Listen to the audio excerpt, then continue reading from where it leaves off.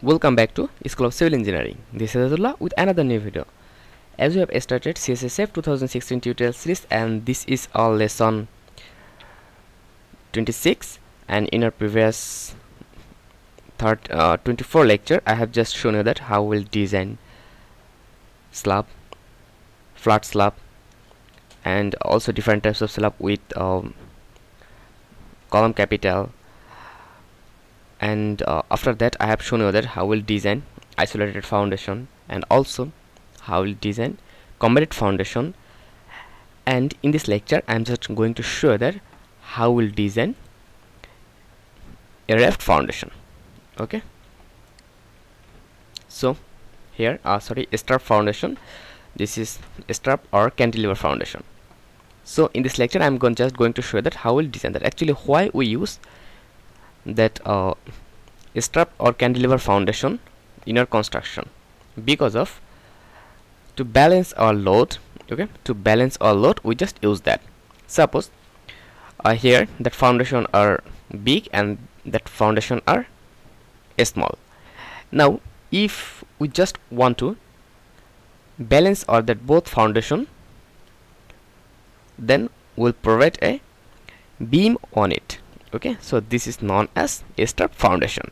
Suppose here soil are not so good and here soil are more good, and also here we just want to use some small foundation as per our design requirement or as per our land requirement, and here we can use the large foundation.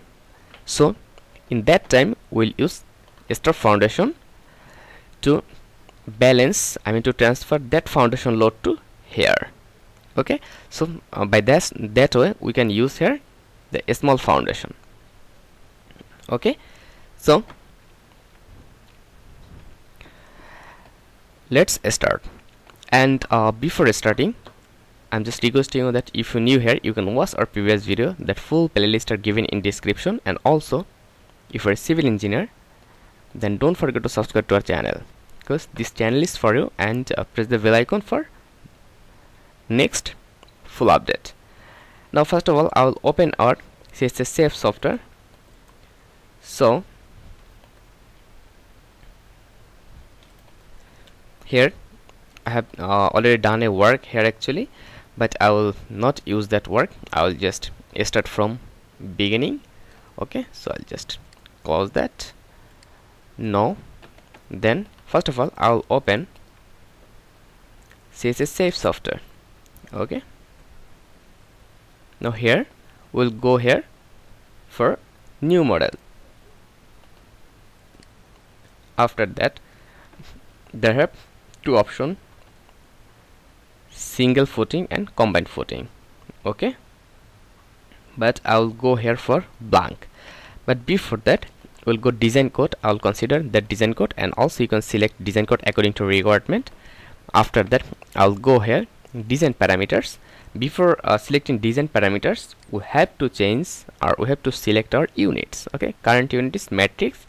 So here if we come here, this is they have unit, US unit, and here matrix unit. So I prefer to work in matrix. Okay, so if you want you can use US default. So and also you can change here according to requirement. Okay, what you want actually. So I will just not change anything. Okay, and here is the decimal place. Actually also you can change that according to requirement. Now I'll just click OK. Now I'll go here the design preferences. So click here, and from here I'll just recommend you, please do not change any data from here, because this data is as per the design code, your selected design code. Now I'll go here for minimum cover slab. Okay, for minimum cover slab I'll just provide here 75mm clear cover and 75mm clear cover, and here bar size I'll just provide bar size 12. Okay, 12 bar size, and layer B, and it's 2A. Actually why we're providing 75mm, because we know that here the minimum cover slab, actually here slab, that slab will work as foundation. Okay, work as foundation, and this is directly exposed or directly connected to earth. That's why we have to provide the large clear cover. It's 3 inch or 75 millimeter. Now we'll go for minimum cover beam. So similarly we'll also provide here for beams, because we have to connect two foundation with a beam, so that beam also will be connected with our earth or soil. So we'll provide here 75 and here also 75. Okay, then perforated bar size. Here we can change the bar size. This is suppose 40 mm first time. Okay, and for shear it's 12 mm. It's done.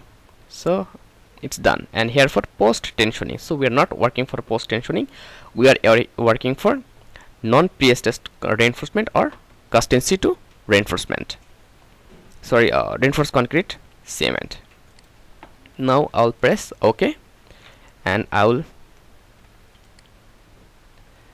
also you can click here project information. So here by clicking here you can give project information. Actually in my previous every video I've shown you that.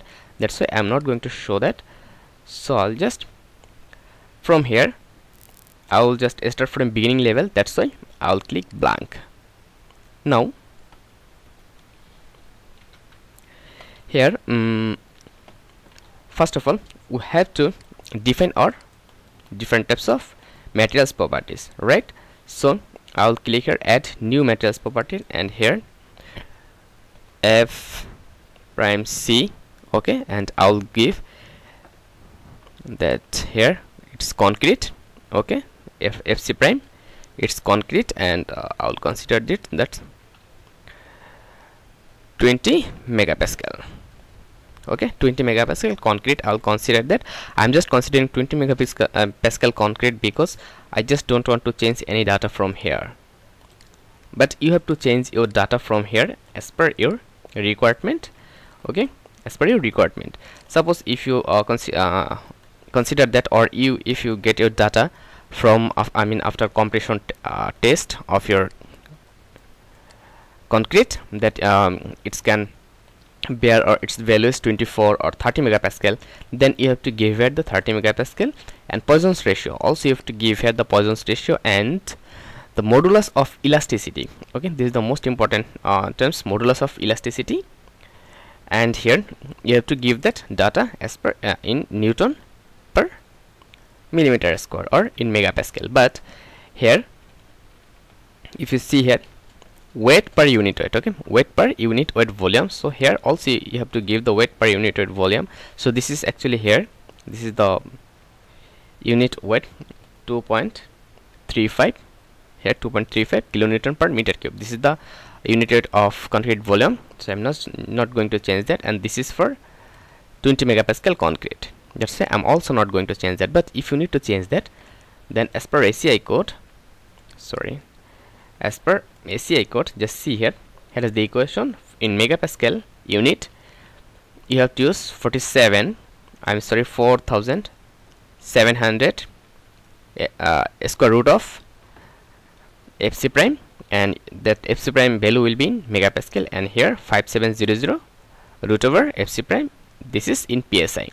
So when your data is in PSI, then you have to use that formula, and when your data is in megapascal, then you have to use that. Okay, actually here FC prime is the 28 days compressive strength. So after that it's okay. And also if you have lightweight concrete, then you have to give her the factor. So I have no lightweight concrete, this is plain concrete or normal concrete. So okay, after that I will select steel FY, I'll consider 500 megapascal bar. Okay, and from here I'll select a river, and it's done. And from here I'll give her 500. This is our yield strength 500, and our minimum tensile strength I will just consider 600. 600. Actually you will get that data from your tensile strength test of the river. Okay, you'll get the data from there, and you have to input that data. And also unit weight, this is the unit weight of our river. So here it's okay. And also the modulus of elasticity, actually the modulus of elasticity of river is 2 lakhs, okay, 2 lakhs megapascal, but here also it's 2 lakhs, that's why I'm not going to change that. Press okay, then okay. After that we'll go for slab properties, okay, as we're using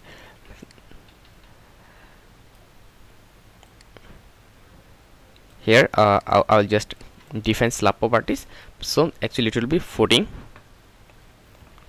and first of all I'll consider footing as 250 mm, okay, it's 250 mm, and from here slab I'll consider the footing. So this is footing type, it's footing, and the materials we have to select FC prime equal to 20 megapascal, right? So it's done. Now I'll just click OK. After that again we'll define our stiff, I mean the column stiff, okay, this is the column stiff. This is column stiff, okay. Actually here I'm considering our both slab thickness is same, that's why I'm just here both foundation thickness are same, that's why I'm considering that one data for both foundation thickness, footing thickness is 2500 mm, okay. And here also the column stiff, and from here we have to select the stiff 2500 mm, then click OK, then click OK. So we have defined our foundation properties. Now we'll go for beam properties, because we'll provide a beam, to connect our two foundations. So I'll click add new properties. So from here I'll select beam, okay, beam with 250 mm depth, 250 mm into 200, okay. This is our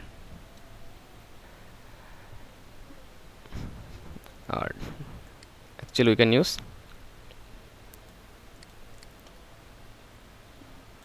250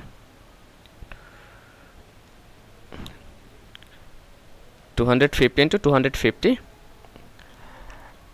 of cross sectional beam. So from here we have to select materials, this is FC prime, and from here river materials, from here we have to select 500 megapascal, also 500 megapascal, and from here we'll select rectangular beam, and our data is 250 and bottom width 250, sorry,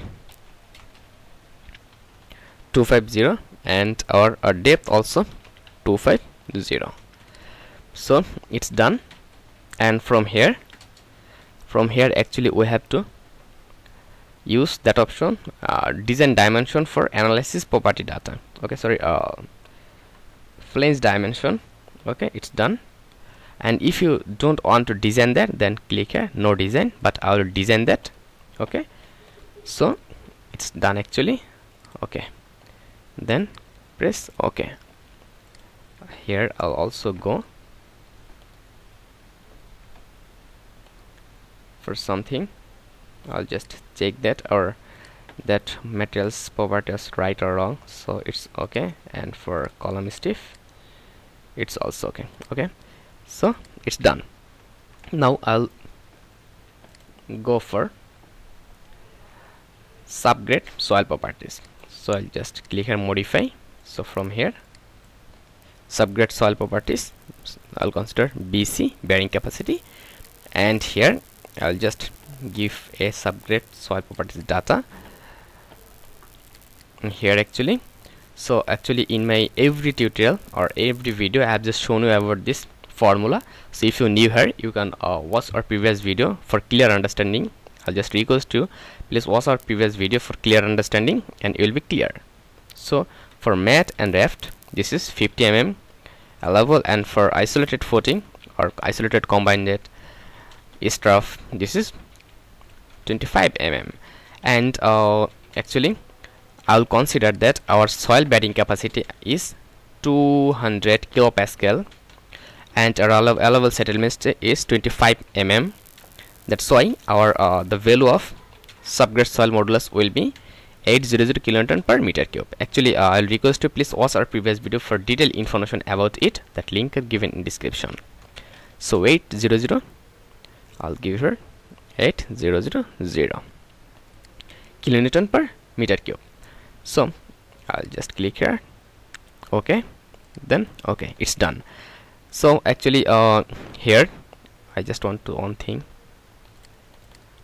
here. After a design, I'll just check that parameters, our punching shear check should be less than 1, our pressure under footing that should be 200 kilopascal, and our deformation under footing should be 25 millimeter. Okay, then it's okay, and it's not okay, then we have to further change our model.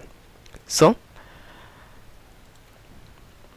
in our next video I'll just show that how we'll define our load properties and also how we'll model, and I'll go for design. So thank you very much. If you think that that's helpful for you, then don't forget to subscribe to our channel and also press the bell icon so that you get every update ever first. So thank you very much. Stay connected till next video.